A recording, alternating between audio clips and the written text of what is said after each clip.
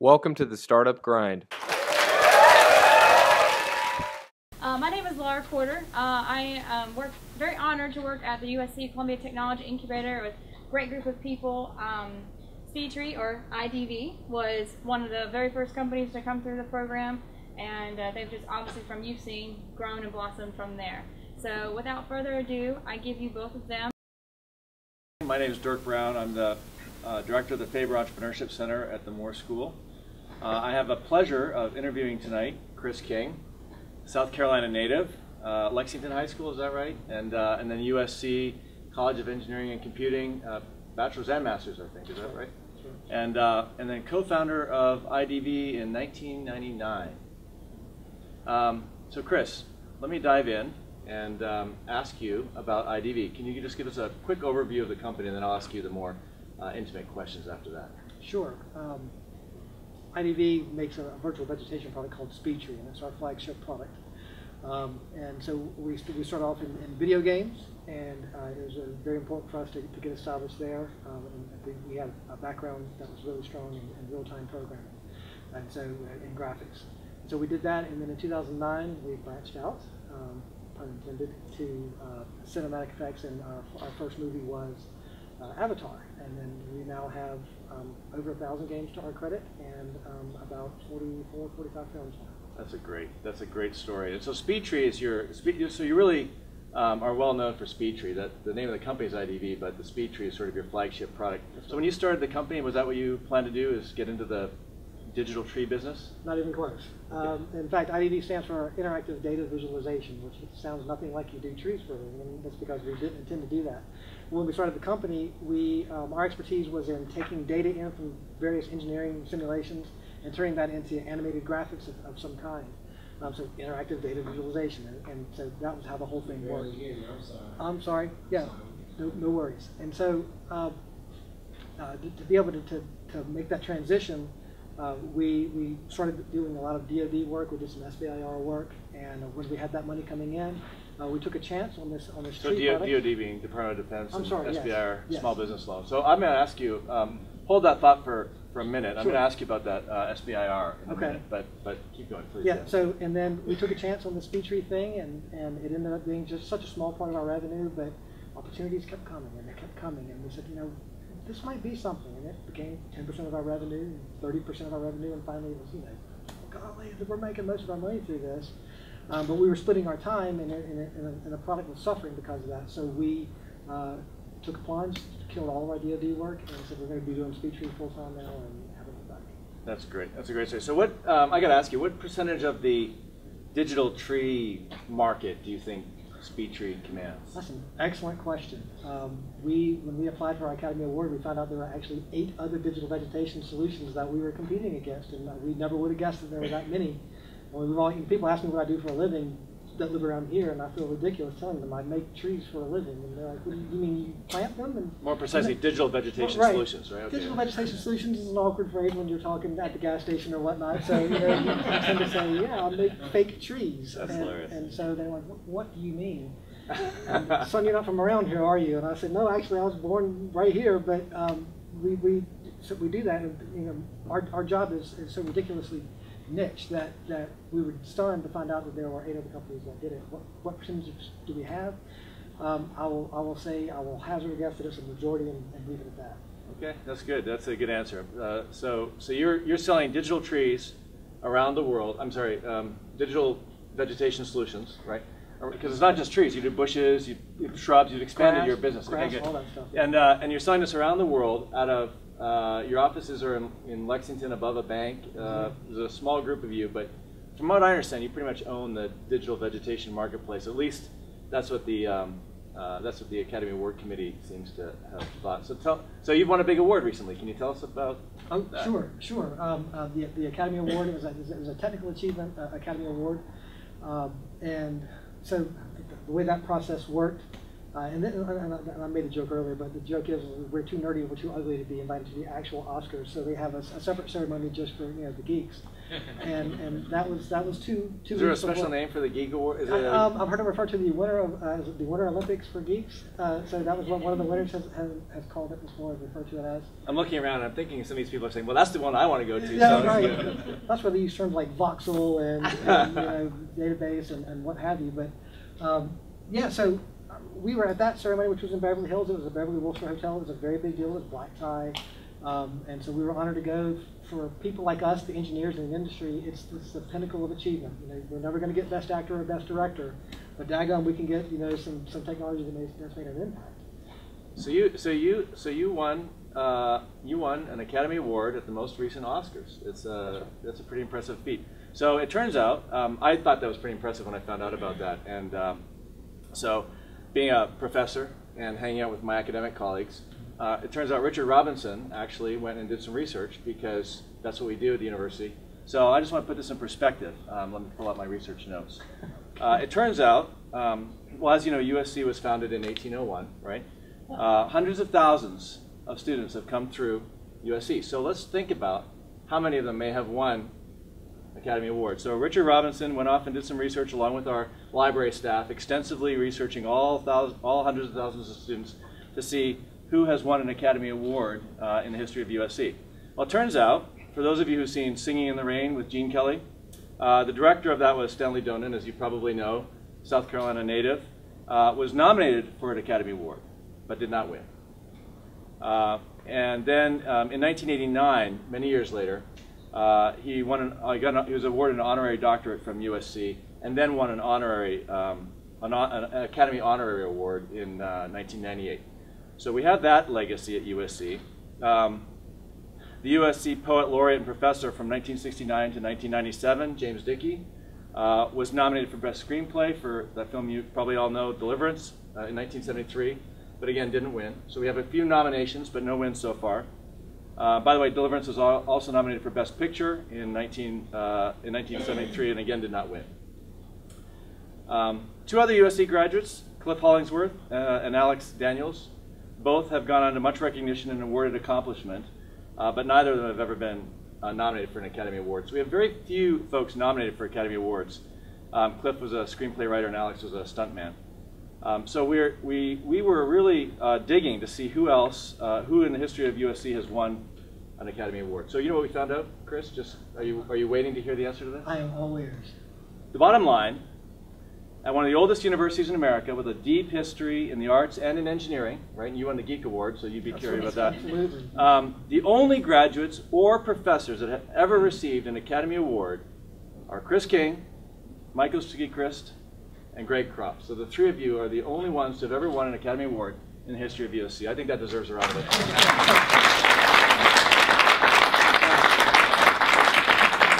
So I gotta ask you. So what? So you're the one person, or you're one of 3 people, I should say, that I can ask. So what was the award ceremony like? Wow, that guy sounds a lot more interesting than me. We should bring him up here because I mean that is overwhelming. You know, you mentioned Richard Robinson. If I might go away from that question a little bit, I wanted to Richard is a professor here, taught entrepreneurship, a business professor. He was with us from the very, very beginning. He helped us found the company, and he was always that voice in our head, when Michael and I started the company. That voice in our head going, there's more to running a business than coding. There's more than coding, and we were just like, come on, that's, that if we don't have a product, nobody's going to come. So he's been absolutely crucial to keep us on task, to keep us doing what we need to be doing. So we owe Richard Robinson a great deal. Also here is Kevin Meredith, who sold the very first copy of SpeedTree. He's our marketing director. He is an MBA graduate from USC. So there's another USC fellow there. The guy I started the company with is here, Michael Sechrest. He's one of the other Academy Award winners. He's a USC computer engineering graduate, 1 year behind me. And then finally the 3rd award winner is a USC computer engineering graduate that was in one of my classes when I was an adjunct professor. So very, very strong USC contingent. We're proud Gamecocks, as you saw in our acceptance speech. So that was a big deal. But anyway, to talk about the Academy Awards, because it really was a unique experience for us. And I've already talked about Kevin. I want to give another shout out to him. It was Kevin's idea for us to apply for the technical award, and that's how it's done, to apply for them, which we didn't know. And he's like, hey, let's apply for Academy Award. And we're like, get out of here, we got work to do. You know, that's the most ridiculous thing I've ever heard in my life. We're not going to apply for an Academy Award, we do video games. You know, but we did have some movies under our belts. And he's like, no, if the application is huge, but I'll do 90% of it. If you guys will just come in and do some of the technical stuff, you know, it'd be great. And I said, you know, whatever, waste your time, go ahead. And so he did, and then he chose one of the busiest days of the year to get us to fill out the technical stuff. We're like, Kevin, we're up all night, we're doing these things, we have this deadline, it's due tomorrow, just fill out these things and be done with it. God, fine, all right, so, you know, I'll stay up at 4 instead of 3 that night, whatever we were doing. And that was in March, and I'll remember this vividly because I'm always searching for SpeedTree on the web, seeing, you know, what trends are happening, what people are saying about us, and that's how we found out what movies are in as well. And I saw somebody had tweeted, 13 period, digital vegetation and rendering technology submitted by SpeedTree. What is that? Go to the guy's Twitter account and I see that he's got this numbered list. And go back enough tweets, it is technologies under consideration for a Technical Academy Award at next year's Oscars. This was in August. Excuse me. And I said, what does that mean? We're under consideration. I had no idea what that meant. You know, I didn't know that this was something they did. So I go back and I look, and I look for last year, and there are 15 technologies last year that were listed as under consideration, and when the winners were announced last year, 13 of those were awarded. I'm like, oh God, we've got a really good chance of winning. This is amazing. Oh, wow, it's like an 85% chance. So, you know, we're all hooting and hollering, and at the bottom of the thing it says, if you have seen, or you know, any other work in these subjects, some of the subjects were like, you know, camera lenses or you know, extended, you know, trolleys or whatever. It's not just software. And we said, okay, and it's on the bottom, if you know of any other technology that works in these areas, let us know and we'll consider them too. So we had this digital vegetation submitted by SpeedTree, created this category just for us. And the categories change every year, so that's not a big deal. And so we were like, nobody say anything for 2 weeks. We don't want our competitors coming to our site and seeing what we're doing, and so they submit their stuff. Everybody, radio silent.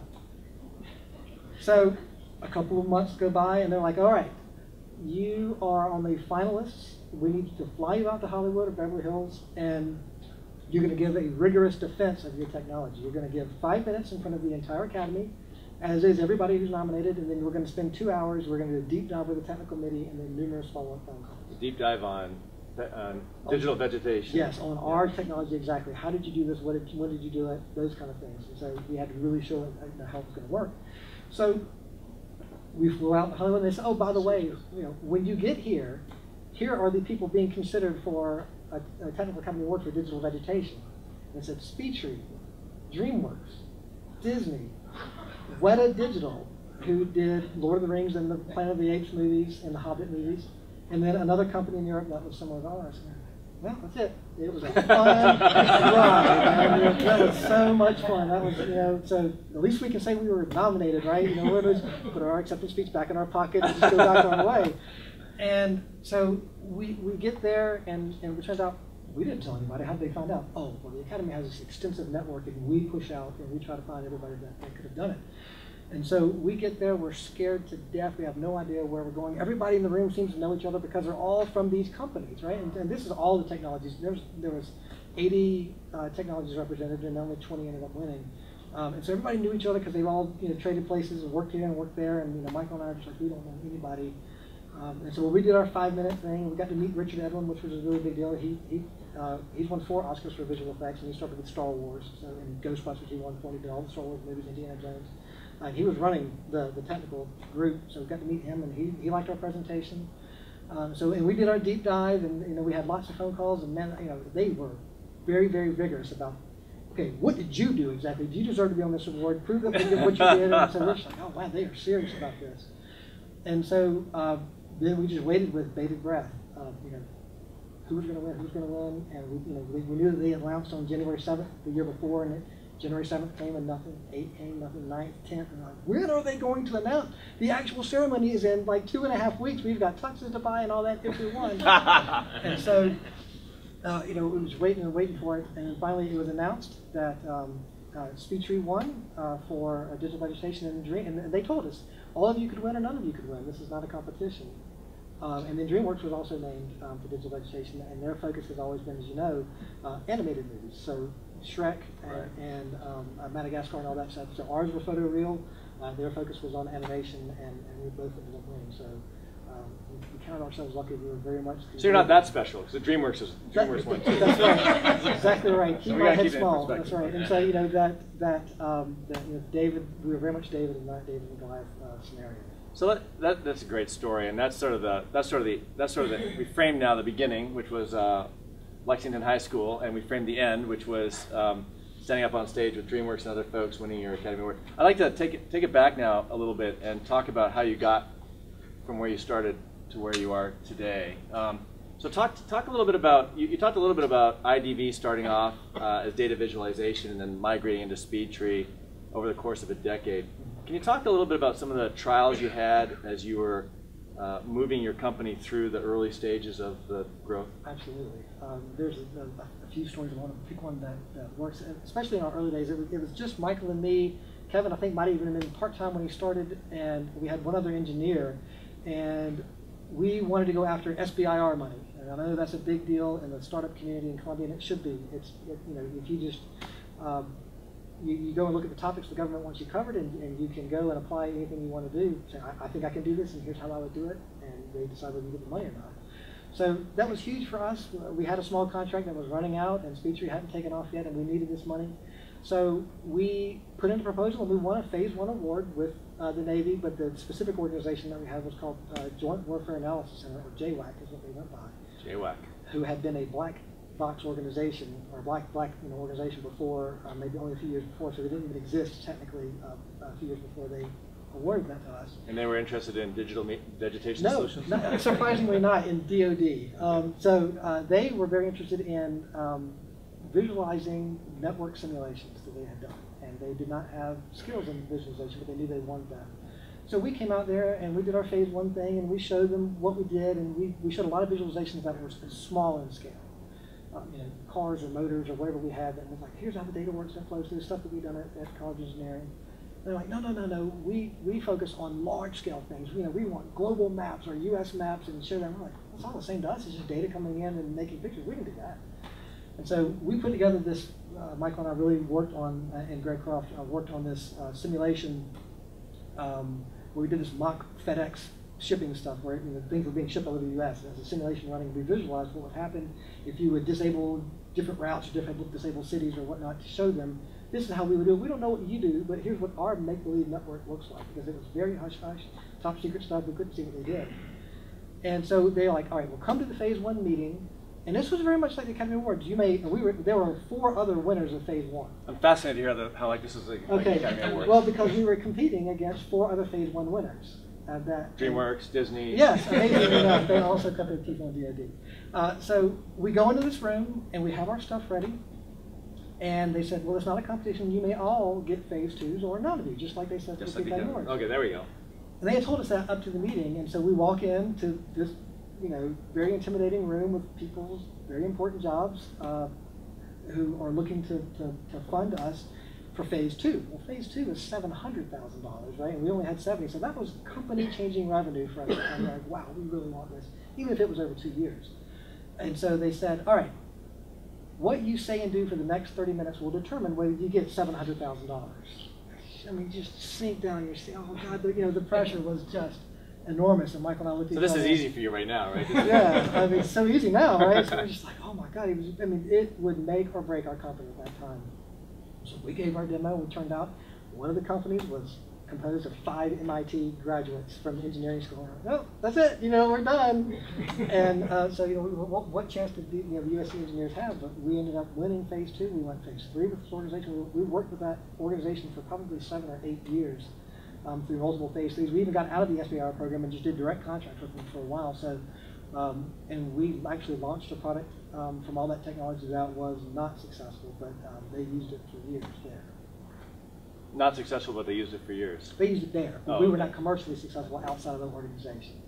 So you did a lot. That sounds like bootstrapping. You did a lot of bootstrapping contract work through the early stages of the company. That's right. All right, and then you migrated towards SpeedTree. So tell us about some other. So that was a make it or break it for the company. In some ways, you had a half-hour window to get that Phase 2 award or not. I suppose if not, we would be talking about you making some other kind of software today. Absolutely. This was we created SpeedTree by an opportunity we had. Somebody wanted us to visualize a new development in downtown Columbia, and they said, the trees have to look a certain way. I have to be able to recognize the species, and they need to be windblown and all that stuff, so just do it. And we looked at the software that was available, and there was nothing there. This was in 2001. And so, and I have to hand it to Michael. SpeedTree was his idea. He was like, I'm going to go tinker together something that makes trees. And I was like, Michael, we actually have work to do. I'm going to do all the work while you go and tinker with this tree thing. Thanks a lot. I really appreciate that. He's like, no. I'll see if I can't knock something together. And so, long story short, we produced an animation in the program called 3ds Max to be able to do it. And we said, well, we want to be able to sell this thing. So we learned through our engineering education through a professor named Bob Pettis, who was my mentor in college engineering, that to take something from what's called a garage program, which means it works sometimes when I run it, and I know how to work it, but nobody else does, to make it a finished product takes 10 times the effort that you put into creating the program to begin with. So we very much learned that curve, or that relationship. So we're going to make this thing. We called it SpeedTree Max because it ran inside Max, and it sold okay. Nothing that was earth-shattering. It was maybe 10% of our revenue. And we said, we have this tree editor now, and you guys saw that tree editor running. We have this tree editor now, and it works inside the Max. What if we exported those same trees into video games? And that was our thing. We loved real-time graphics. So what if we put these in there and the wind blew? And well, that's a lot harder to do than just animations are going to render overnight. This has to render in 30 milliseconds. You have to have trees everywhere. You have to blow in the wind. And we said, all right, well, let's just go on to this website called OpenGL.org, which was a big tech website, and let's tell them we've got a real-time version of SpeedTree, even though we really don't. See what happens. I don't think anyone in the audience knows what you're talking about. That's not a technique that any startup people use. No, not at all. Everybody's completely finished with their technology before they launch it, right? Okay. So we just said, let's just do that. Well, we got a call from a company called NVIDIA.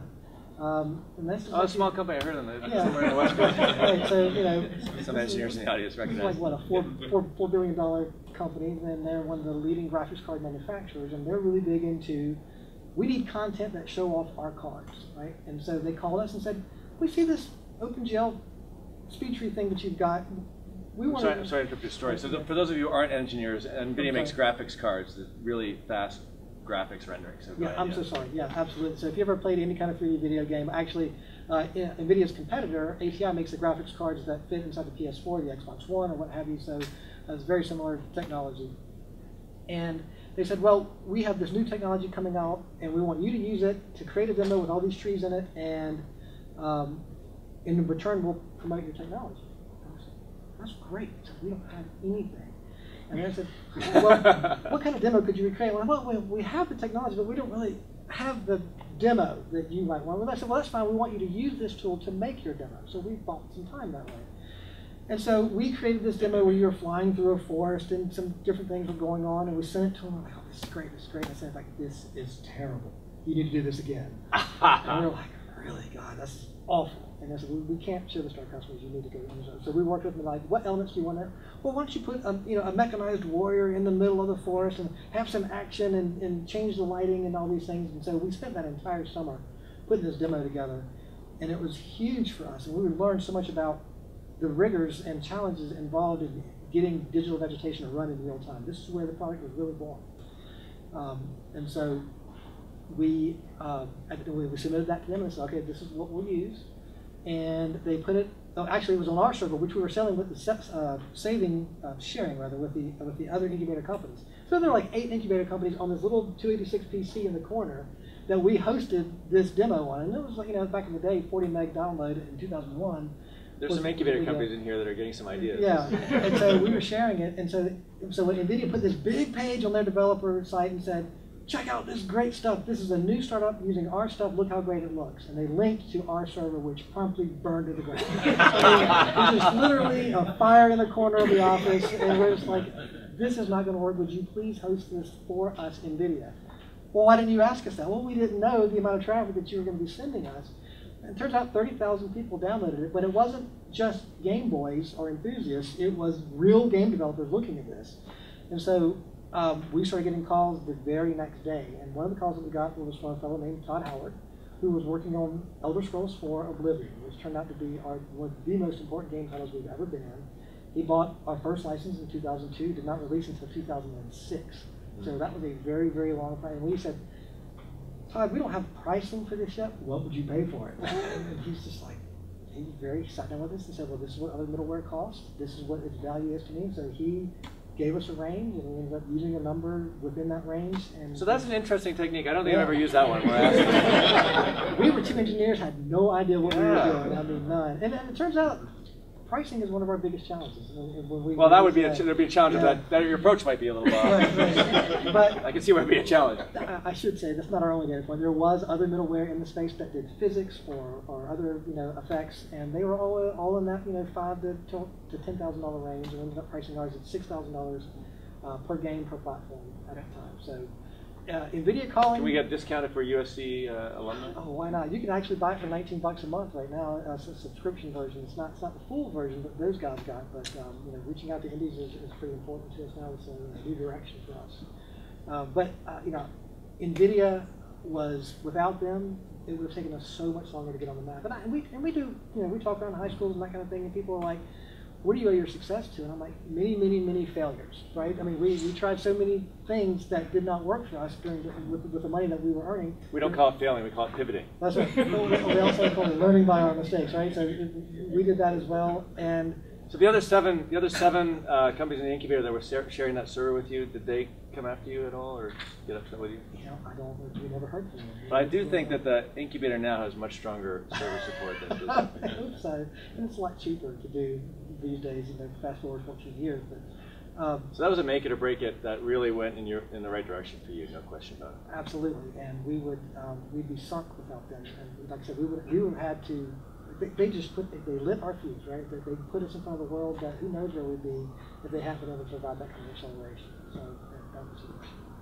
That's great. And then so let me ask you about the team, because you've mentioned all of your team members. Many of them are here, and some of whom got a chance to share the stage with you at the Oscars with winning an Academy Award with you. So how did you put this team together? How did you end up partnering up with Michael Sechrest? That's a good question.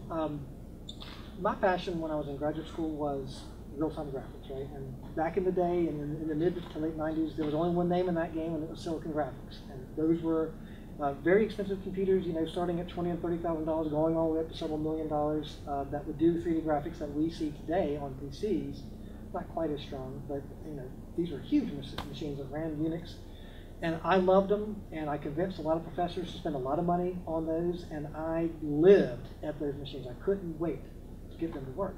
I'm talking about your human partners. Yes, yeah. I'm getting there.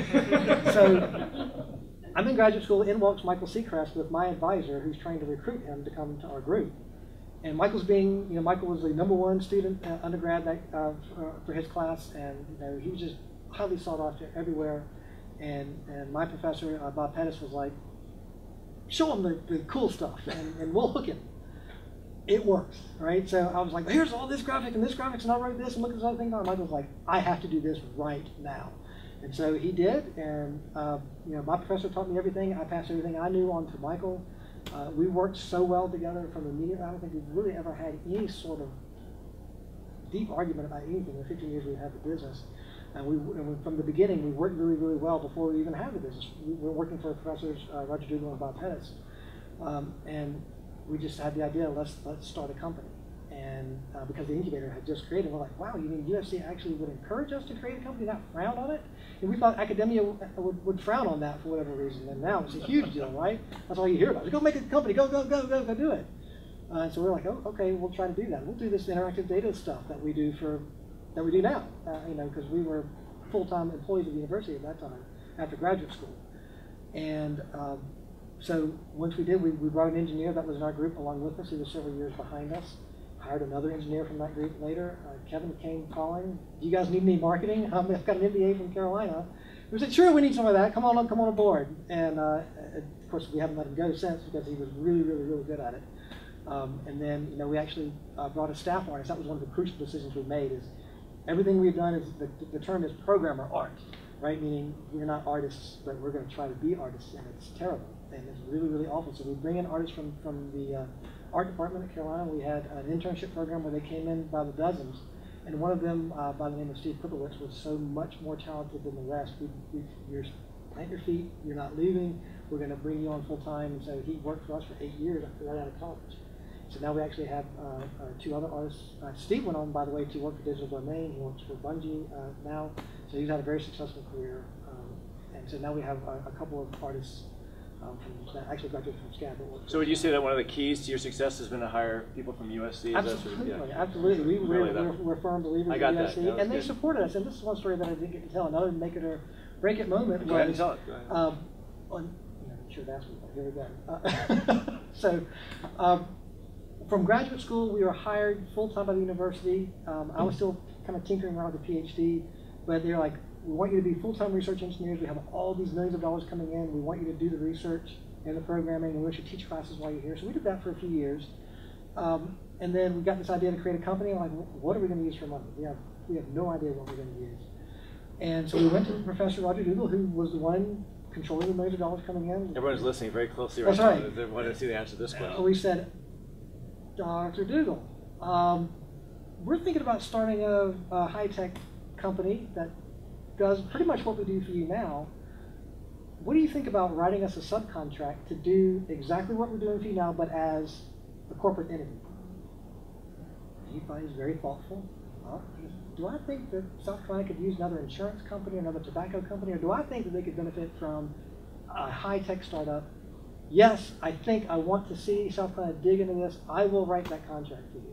Not all professors can write contracts for all startups, just to be clear. Yes, that's right. But you have like 3 a year that you can write, right? Who's asking the question? Are we running short on time? So yeah, I mean, and he did it, and Roger Dougal was one of the people we thank when we got our Academy Award. But without him, we would not have been where we were. That is exactly how we started the company, and it was a 3-year contract, and it was for modest money, but it was enough for Michael and me to make a living.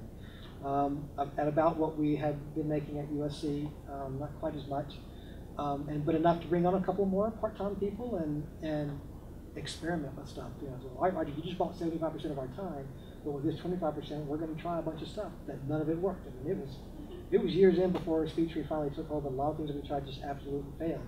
And when we give talks around, one of the things that I try to emphasize is people, you're lucky. I say, no, let's not call it luck. Luck equals preparation times opportunity. If preparation is 0, you've got no luck. If opportunity is 0, you've got no luck. And so you really need to raise both of those up. So when we went to the SBIR, remember they said 30 minutes, $700,000. Our preparation bar was through the roof. We had stayed up all night, day after day after day. We are not going to get outworked. We're going to have the best possible demo that we can have. The opportunity just fell in our lap. We had no idea that there was that much money at stake, whether they were going to do it right then. So preparation has been a big part of our success. That said, we have scars for lots of preparation for things that didn't work, but we grew from that and honed our skills a great deal. That's a great story. So you know, as I was listening to you talk about the team, the make it or break it opportunities, which actually happened throughout the course of over a decade, right? Yes, it sounds absolutely. like, and then talking about your perseverance and your pivots, not your failures. It's been been great listening to you. I don't know, where's Laura? Am I allowed to take a question from the audience, Laura? I don't see her here. Are there any questions from the audience for Chris? We'll open it up a little bit. So first off, thank you for speaking this time. Sure. What do you consider your biggest failure, and how has that shaped your successes at IDAC? Oh gosh, the absolute biggest failure, and it's a gorilla, is the technology that we had the SBIR money to develop. They gave us hundreds of thousands of dollars to develop that technology, and we poured hundreds of thousands of dollars of our own money into that technology. And the entire application was designed to bring data in and visualize it in certain ways, and you had a lot of control over how that was done, and it was revolutionary. We were like, this is the coolest software of all time. I can't believe, look at this. They loved it, we loved it. They had a topic about it. It had to be something that people would use. And we sold it from the time we sold it to Rolls-Royce, we sold it to Northrop Grumman. We had a few customers, but we never had enough to warrant the time and effort that we sunk into it. And I'll talk about the scars of preparation. The amount of time we poured into that, and SpeedTree had succeeded as a game product at that time, and we let it go.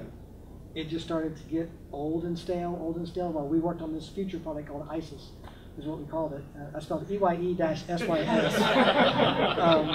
Need to make that clear. And the biggest lesson we learned from that is we held on to it just way too long. It's going to succeed, it's going to succeed, it has to, look how great this is. And it really, we feel like some of the problem was the product was ahead of its time. The product was hard to use for people who weren't hardcore into visualization like we were. And so we finally did let it go, and we poured our heart and soul back into SpeedTree. And that's actually when we started focusing on the cinematic version. And I'm sorry, and one more make it or break it. All right, I'm going to do this because this kind of ties into that time. We let go of ISIS, and we kind of cornered the market on SpeedTree vegetation for games, and we said, you know, movies need trees too, and when you sell just trees, you got to find any place you can to put them here. What about like model trains? You know, what are we going to do? Movies need trees. So we decided that we were going to modify our software to make it much more artist-friendly, art-directable. It had not been nearly as much that way.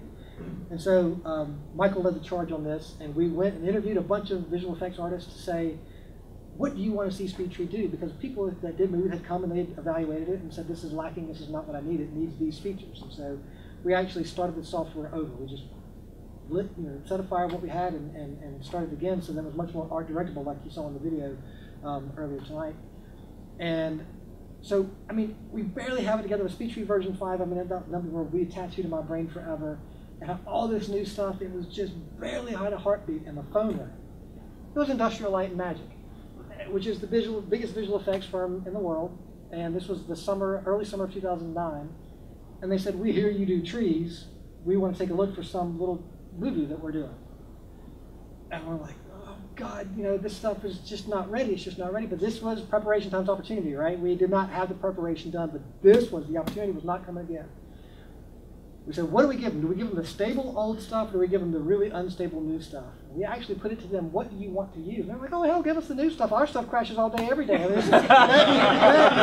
That is where we live, man. We're on the bleeding edge. Send it over. And we said, really? I mean, we were beginning to really learn, because that's not how the game community, they wanted something polished. These guys were ready for the stuff. And then we only had it on Windows, but they only ran Linux. They went and bought Windows systems in just to test the software. And so thus began a relationship. So here we are. We know games. We don't know the film industry at all. And boy, that was the summer of learning from the fire hose, right? I mean, it was just right in our face. As much information as we could possibly take in. And we're like, okay, what else can you tell us? What else can you tell us? And they were giving us concept art of this film. And our artist, Steve Klukowitz, was helping them as hard as he could to try to match it. Okay, this is what I think you do. But he was learning the software too, because it was brand new. It was a whole new approach for us. And so we worked, and they used it. And actually, if you go to SpeedTree.com/avatar, you'll see this whole kind of a bit of the story here. And so they never were allowed to tell us what film they were working on, because they were under confidentiality clause for the people who'd employed them to do it. And so when the trailer for Avatar came out a few months before that Christmas, they said, you may or may not see your stuff in a trailer that may or may not have come out today. I hung up the phone. Oh God, what trailers came out today? Go find. Well, there's this little film called Avatar. What the hell's Avatar? It's got these blue people. You know, we didn't know. We had no idea. You didn't know it was going to be the highest grossing film of all time. It was just this trailer with blue people running around the forest is all we knew. The very first shot was, in the trailer, was flying over the jungle of Pandora. And our artist, Steve, was like, that's my tree right there in the middle. That's the palm tree. I made that for them. And we're like, oh my God, it's actually in this trailer. It was such a huge leap for us from video games to world-class visual effects. And in a way that we could never do, right? You give these tools to people that make world-class visual effects, your trees are going to look better than they've ever looked. Oh my God, look what these guys have done with this. I mean, you can make hammers all day long, but if you're not a carpenter, there's only so much you can do with it. And so we were blown away by what we've done. It turns out that Wedded Digital, who was one of the people we were competing against for the vegetation many years later, was Digital Vegetation Solutions. Solutions, absolutely, because we don't want to leave you without answers to your problems. Yes. And so the Wedded had led on the visual effects for Avatar, so most of the movie is theirs. But ILM was brought in because Wedded was not going to make the Christmas 2009 deadline. So ILM was like, we've only got 6 months to do like 15 to 20% of the shots. And there's a crap load of vegetation in here, how are we going to do it? And that's when we got the phone call. So people often mistake that all of the vegetation in Avatar was ours, but it was only the stuff that ILM did.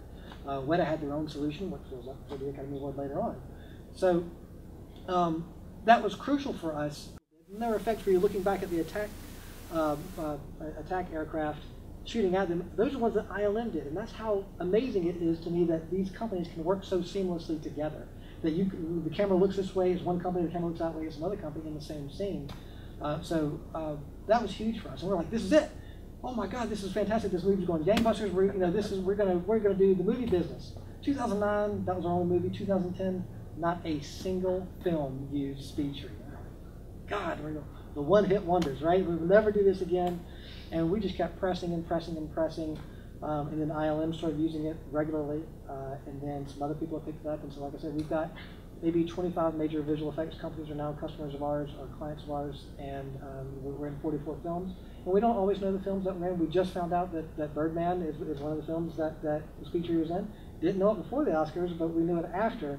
And like that information could have come in handy with our promotions leading up to the Oscars, but so be it. But anyway, sorry, that was a very, very long story, and it reminded me of the Avatar story, which is one of my favorite war stories to tell. Questions back?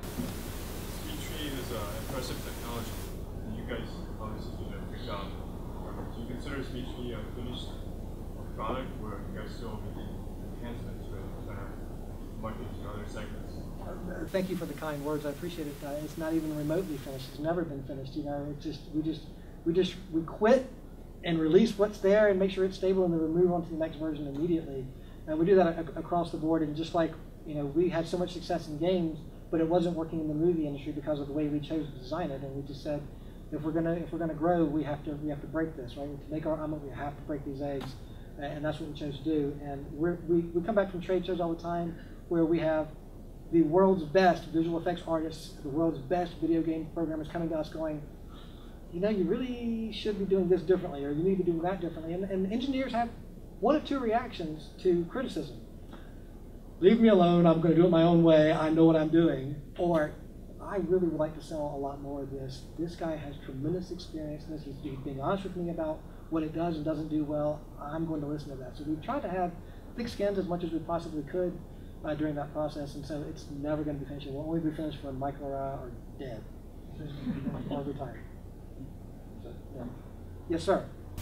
So from what I understand, you initially got some type of funding from SBIR, and when I looked at the certain categories that they do provide funding for, not a lot of them are for technology. So how did you translate from getting funding from SBIR to having a self-sustained SpeedTree? Well, it was, SBIR went on for us for quite some time, and we were extremely lucky that the topic that they released was right in our wheelhouse. We couldn't believe our luck. And we tried to shoehorn that same proposal into, like, NASA had one that was kind of similar. We would write that same proposal and send it to them and send it here. So we got rejected, but the very first one that we ever tried was that one. And you're right, a lot of them do not line up, and you kind of have to wait. And they release topics, 3 or 4 times a year, I'm not sure. And you just have to look and look and look. Sometimes they already have companies in mind that they want to give those contracts to, and sometimes not. But I wish I could give you better advice about how you're going to line up with what you want to do. If we wanted to do virtual vegetation, I promise you that topic was never going to come along. Even from the Forestry Commission, it just wasn't going to come.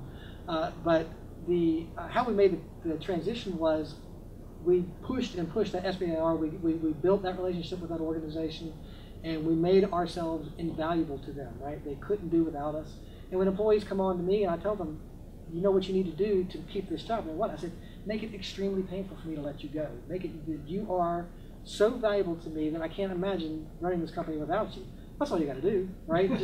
just be that guy, right? Or growl. And so I give that speech every time, and so that's what we became to JWAC. And as we got that money, they were only paying for part of our time, so we always had a certain number of hours every year that we could spend, and we wanted to grow SpeedTree. We actually did the very first version of SpeedTree before we ever won any SBIR, and then we used that money to fund it, and just kind of, as the SBIR stuff started tanking, SpeedTree started ramping up, and then we just killed that so we could focus exclusively on SpeedTree. Never been interested in being a 50 or 100 person company. We're 9 people right now. We're in 1,500 square feet. We have 1 person in Germany, 1 person in Los Angeles, and that's it. And that's kind of how we like to operate.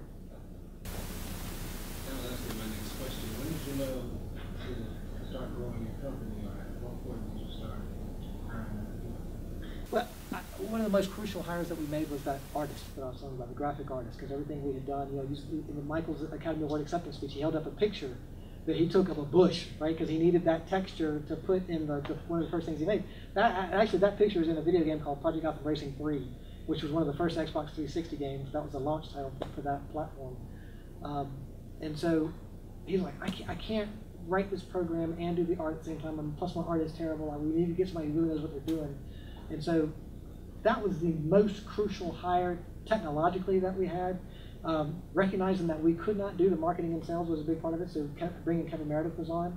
All right, Kevin, here's the stuff, go sell, go market, go promote, while we focus on the software, because engineers tend to want to do everything themselves. They're very exacting, they're very, what's the word I want to use there? Exactly. That's right, we're doing it yourself. Well, I want it done this way, and I can't, delegating is really hard for me, even to this day. I want it done a certain way. From Michael, not so much, but so bringing on the support system outside of programming.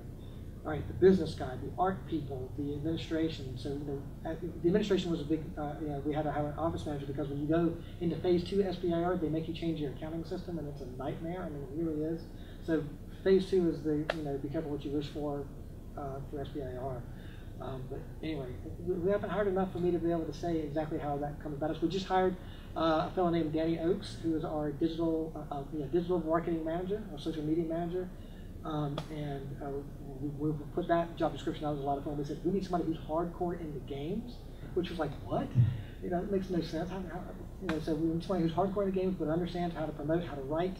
Writing was a really strong part of it. So that was a hard combination to find, people who were really into games and knew how to manage social media. But we're very lucky to have Danny, and he's going to start full time for us Monday, and we're going to the Game Developers Conference in San Francisco. So he's going to get invited to the Xbox party and the PlayStation party out there. So he's in hog heaven now. It beats the crap out of his last job, so I'm told. So we're running a little short on time. I do want to ask, the obvious question. So you've been very successful. Lots of us are listening to your story with some envy, although some of the rides you're describing had my heart palpitating a little bit. So I'm not sure I don't want to go through a whole journey, but give us some advice, holistically. We want to replicate what you've done and sort of go through that journey for the folks who are just starting companies now in the audience. What's the best advice you can give to help them think about how to grow their businesses overall? That's a great question. Unfortunately, I've only done this once, right? I'm not a serial entrepreneur. I don't have 30 businesses in my wake. I can only pull from my own experience of what I think led to whatever success we've had. And I think that the key ingredient was passion. We were extremely passionate about what we did. It was the kind of thing that we would have done whether we were paid to or not. We were both hardcore into games. We were both into the real-time programming and that kind of stuff. We really weren't into trees. That just kind of fell in our lap, and we applied all of our skills to that. But it was that passion and that ability to go an extra mile. I talked about earlier, this is specific to software, but about that 10 times leap you have to make from going from a garage program to a completed program. We very much believed in that, and we've seen a lot of people who didn't do that, who didn't complete things. I talked about luck equals preparation times opportunity. If you want to succeed, you have to, in my opinion, you never have to allow yourself to be outworked by your competition. Provided that you're in a market where you even have competition, which we weren't for a while. But the other thing is with ISIS, the lesson I learned with ISIS is really, really be sure you have a market before you sink hundreds of thousands of dollars. Do not use anecdotal data, right? Well, this organization put all this money into it, so it must be something that everybody can use. And that's absolutely not the case. So passion, hard work, you have to have the skills, and you have to recognize your weaknesses and fortify those with either educating yourselves or bringing in other people to augment where you may be, which we learned the hard way. Kevin came on later than he should. Our staff artist came on later than he should. Our office manager came on way later. So Kevin, God bless Kevin, he did our bills for us before we ever even had an office manager. So yeah, I mean, we learned a lot of what you should not do. So I wish I had more advice for you. I wish I had started 10 companies and I could tell you very fluidly what you should do. But my advice is limited to this one company. Well, that one company is a great company, Chris. Thank you very much for taking the time with us this evening.